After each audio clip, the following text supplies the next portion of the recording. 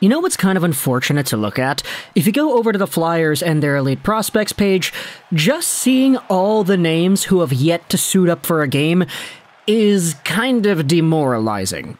Kiefer Bellows, okay, I mean, he's just new here. It's not really the same type of situation, but Ryan Ellis, Artem Anisimov, Couturier, Brown, Bobby Brink, Cam Atkinson, y'all are missing out on some guys, and this is not really the best way to start out a season, you know?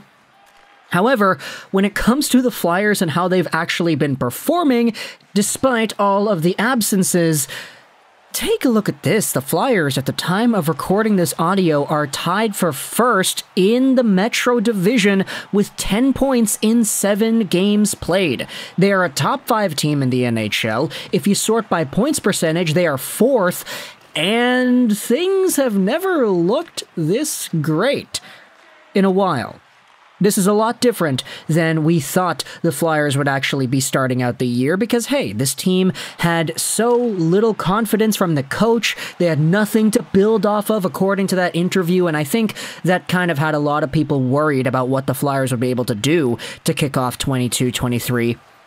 But the results don't lie. This is a team that is getting wins. But the question is, how exactly is this possible? I mean, you take a look at what's been happening on the ice, it's not necessarily like the Flyers have been absolutely dominating. Like, they're not a Tampa Bay Lightning going up against the Montreal Canadiens in the finals type vibe, but what has been happening here is a little bit better. Now, if you had been watching the channel for a few days now, you probably would have seen that we had recently made a video talking about the Flyers and the idea of them making a trade with the Calgary Flames involving Travis Konecny. Now, in that video, I had this certain philosophy that I threw out there and I kind of addressed saying, hey, the Flyers are doing really well, they're winning games, why would they want to go out there and trade a guy like Konecny? And in the video, I said, hey, you know, they are winning games, they're doing well, but just how projectable is this Flyers team towards being able to play like this for the next 82 games? Or not 82, but like, you know, 70-something games. In order to illustrate our point, let's go over onto the Philadelphia Flyers subreddit, as this post made by I Gonna Wreck You VGC, it's a very funny username, kind of goes out there and describes what's been happening. This season, across 7 games, the Flyers are being outshot significantly, yet they keep winning. This season, the Flyers have been outshot a total of 248 to 191, yet they've outscored their opponents 21 to 17. Flyers goalies have a save percentage of .931, while holding opposing goalies to a save percentage of .890. Interestingly enough, the Flyers have outshot teams 64 to 60 in losses, and have been outshot 188 to 127 in wins. They've only outshot a team in 1 winning effort this season, having outshot the Canucks 31 to 30. Too long didn't read, the way to win is to shoot less than the other team. Now that is a really interesting piece of data to actually acknowledge, that the Philadelphia Flyers are winning more games when they get outshot, and they lose when they outshoot their opponents. Part of the reason why this defensive battle for some reason is working out is because Carter Hart, the goaltender for this guy who has faced a ton of ups and downs over the past few years, has been playing lights out. Ever since making his debut with the Flyers after being an absolute stud with the Everett Silvertips in the WHL in 2017-18, he has become a pretty conversational name amongst Flyers lore.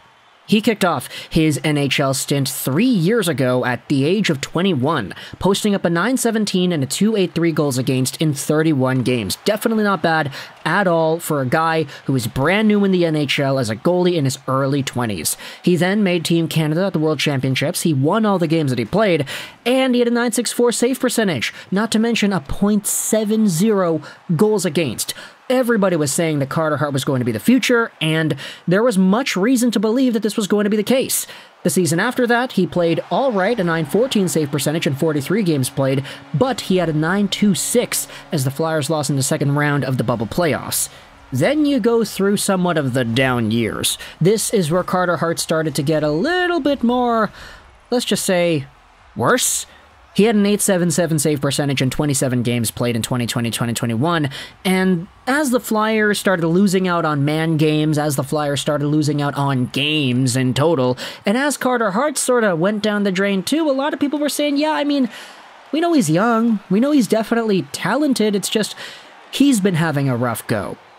And last season, that didn't really get itself any better. I mean, it was a tad better. He had a .905 save percentage instead of the .877s from before, but he still was at a .316 goals against, which definitely isn't great by any standard at all either. This is why, when you talk about what's been happening this year, Carter Hart has sort of revived his career. In 5 games played so far, the guy has 2 goals against, so he's got 10 goals, or excuse me, a 2 goals against average, so he's got 10 goals against in the 5 games he's played, and he has a .947 save percentage. You go over to the top of the NHL of goaltenders right here, and Carter Hart is right there. For goals against, Carter Hart is a top 10 goalie in the league, and for save percentage, he's 4th overall. Craig Anderson, by the way, has been fantastic. It's kind of weird to see how he's revived his career in Buffalo, but Carter Hart has sort of revived everything as well. Here's a list from MoneyPuck.com talking about goaltenders who have expected the most goals against. So amongst the goalies that are on this list, these guys have had the highest quantity of high-danger chances against them. Carter Hart is 3rd, behind Quick and Demko. Meanwhile, if you go over to goals saved above expected, which means how many of these expected goals, or how many goals that are supposed to be scored against this guy, end up getting stopped, Carter Hart is right there, 2nd in the league, behind Jake Oettinger. Now, these numbers aren't necessarily saves or save percentages. What they pretty much calculate is the quality of the chances going against them, and whether or not the goaltender stops it. Pretty much what it's saying is that amongst goalies in the NHL who have had shots against them that probably should have been goals, Carter Hart has stopped 9.7 goals that should have been scored against him. That's the 2nd most in the NHL. There are some more comments on the Flyers subreddit on the same post. By the way, the link will be in the description if you want to go ahead and read it. Going over Carter Hart and what he's been doing so far as well. This comment from Stu514 compares last year's 7-game start to the season to this year's. Last year, they had a 4-2-1 record in 7 games, a +4 goal differential, and a .927 save percentage, 16% shooting percentage, and they got outshot by 5.25 shots per game. It's fun, Hart's been amazing, but it feels very similar to last season. Gravy Boy Captain goes out there and spells a little bit of pessimism on the situation. It's identical to last year. Authentic fans know what's really going on, though. It's definitely the hard-nosed new style of hockey that's winning. Sometimes these stat nerds can't comprehend. There is close to 0% chance that the luck in Carter Hart's level will run out. I tell you. Other comments are saying that it's not sustainable, everybody's talking about blocking shots, and by the way, my heart goes out to John Tortorella, the shot blocking man.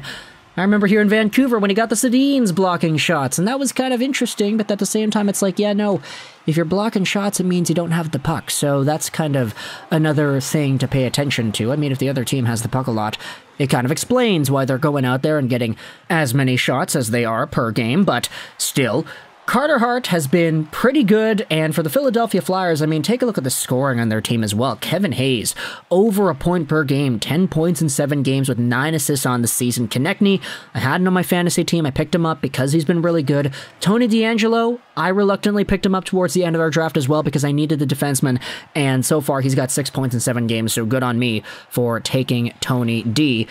But Carter Hart really has been the guy that I've been cheering for the most when it comes to the Flyers and their resurgence. We'll see how long this lasts. We know last year they finished off pretty poorly in the standings, and they weren't really in a position to get a playoff berth. But right now, I mean, they're doing pretty well. So we'll see where the Philadelphia Flyers go over the next few months. We had been talking about in prior videos whether or not the team would be willing to trade some of their guys away. That Calgary-Konechny thing was one that I talked about, but it's all contingent on the idea of the Flyers kind of rounding out their game and Carter Hart kind of coming back down to earth, because sure, while it's amazing he's got a .947 save percentage, I mean, he's probably not going to finish the year with those numbers. Same with Craig Anderson with his .970 and Oettinger with his .960. We'll see where these guys go as the year goes on, but for now, this is your goaltending race.